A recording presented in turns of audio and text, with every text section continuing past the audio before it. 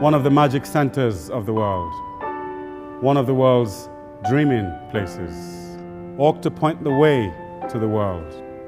For here lives the great music of humanity, the harmonization of our different histories, cultures, geniuses, and dreams. City of tradition, conquests, and variety. City of commerce and the famous river. Tell everyone that the future is yet unmade. It's very important that we instill confidence in our young people, particularly in an area where there's a high level of economic disadvantage, because children can give up. Well, I think education gives you choices, and certainly within a large city like London where there are big pockets of deprivation, and we have to recognise that. It is education's responsibility to raise those children up out of deprivation and give them the possibilities and the opportunities to do something different with their lives.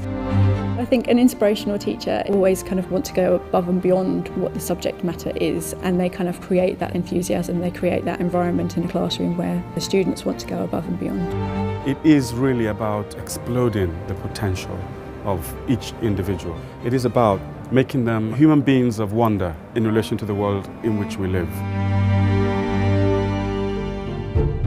The education system in London is facing continual challenges, a number of places in primary school and a number of complex special needs cases.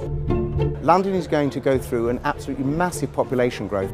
These people have to be educated to be able to take their places within the economy that London has. The London Schools Excellence Fund has been brilliant in giving us the capacity to really make a difference. Most of our children start with us in Year 7, 2 or 3 years behind with their reading. And by sharing best practice with other schools, developing materials ourselves, we've been able to accelerate their learning so that they can catch up this gap. They discover what we have inside of us, what we want to achieve, what we want to do in the future, and that really inspires me. Cherry Orchard serves a really diverse community, from over 69% of us speaking English as an additional language to a high proportion well above national special educational needs. And so we're not fazed by anything that comes our way. And part of that is because schools in London work closely together. We always know where we can go to for support. 2 years ago, we were invited to become a Gold Club member school based on our results. And for us, it really signifies that what we are doing is working. It's vitally important for schools to share best practice, and that's one of the reasons why we wanted to get involved with the London Schools Excellence Fund.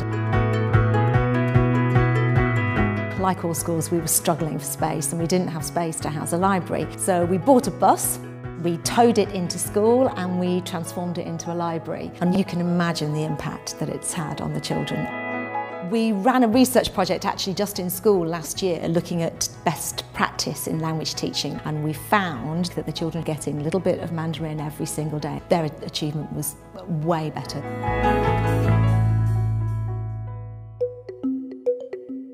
ChemNet has been established for about 5 years, and it's our network for 14 to 18-year-olds. It was set up because we thought there was a real need to kind of enthuse students to take up chemistry by offering them a support network, and then obviously coming to events to see real-life chemistry in action.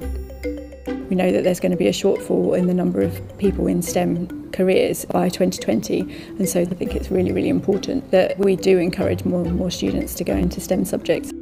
The most interesting thing was seeing that chemistry is not just about experiments and chemicals and lab coats. We got to see a different side to chemistry, and now I'm definitely considering a career in chemistry.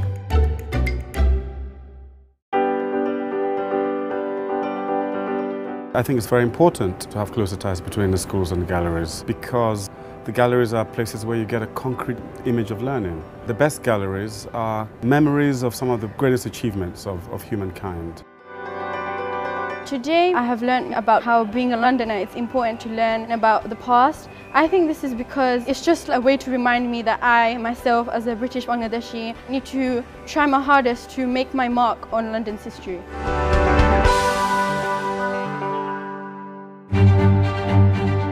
Apprenticeships are really important now because they provide a really relevant opportunity for people to earn while they learn. We need to work more closely with industry so that we are working together to provide this skilled workforce for the future. I think the Mayor's Education Conference provides a wonderful forum ensuring that we get it right in providing young people that are able to continue to establish London's place as one of the most exciting, vibrant places to work in the world. This is an opportunity for us really to meet people we would never meet normally and to listen to them and hear their stories and their journeys and take a little bit of that and use it for our own professional development.